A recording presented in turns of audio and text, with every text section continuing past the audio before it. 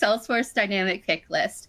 So you might already be using Salesforce Dynamic Picklist, but if you haven't, when you use Salesforce Dynamic Picklist, you can ensure that your respondents are seeing the up-to-date information that you have in your Salesforce org. You can then pull in more information into your form based on the fields you are returning in your dynamic picklist setup.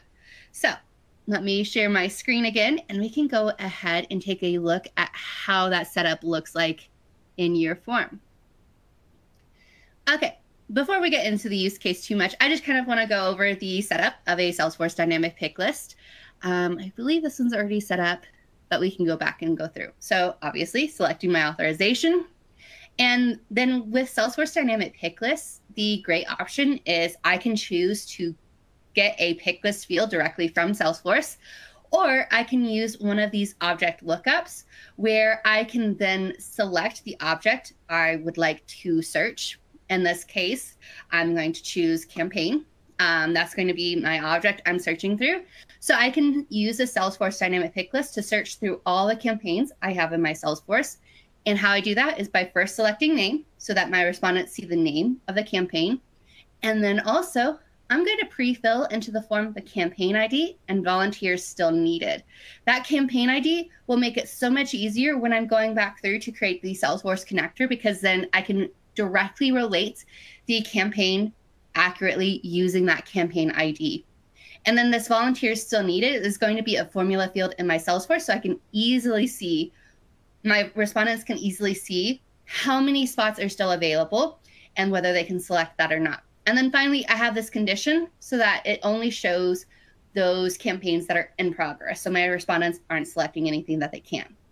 Then the final step of setup is clicking next and just mapping those extra fields that I have to the appropriate fields in the form. Once you have that all set up, we can click, oh, it signed me out. That's okay. I've already got it loaded here. So once we come here to the form, it's just this volunteer registration form, and my respondents can enter in their information, and then they can come here and select the volunteer opportunity they would like to see.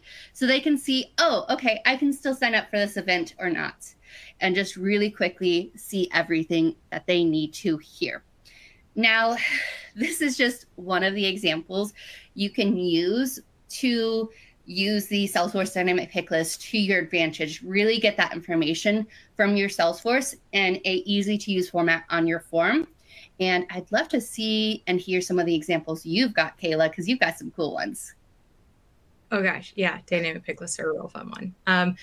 Yeah, for those who don't know, I'm obsessed with like the form assembly Salesforce combo pack. It's one of my favorite things. Dynamic picklists are a hugely wonderful example of that. So they're very flexible, which is great. So remember, they can either pull in a pick list from Salesforce and be like a dynamic pick list, or it can dynamically create a pick list from your located records that you find with the lookup. So you have those two different types, right? So if you have a pick list, for example, like in Salesforce, something that needs to be kind of updated on a regular basis, and especially if it needs to be updated on multiple forms, it's so nice being able to kind of pull in those options as they're updated in Salesforce to the numerous forms. So I've seen them for everything from events to course registrations, so many things like lists of departments, lists of contacts who you can reach out to if that's changing more regularly. It gets really, really cool. So I love that you can use it for basically anything where you need a selection list that's going to be updating along with your Salesforce data, whether that be a pick list or whether you're creating the pick list with stuff from Salesforce, especially since you can, use forms, fields in your form to change the options in that pick list.